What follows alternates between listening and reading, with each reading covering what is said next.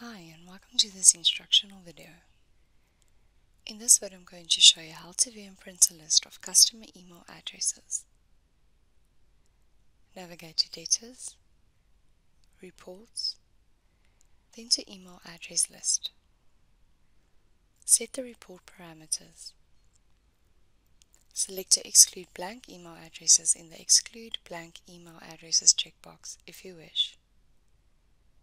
Select to exclude inactive accounts in the Exclude Inactive Accounts checkbox if you wish.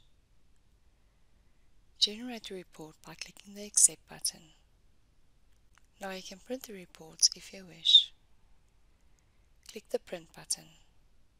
Specify the print options and click the OK button. And that's how you view and print a list of customer email addresses.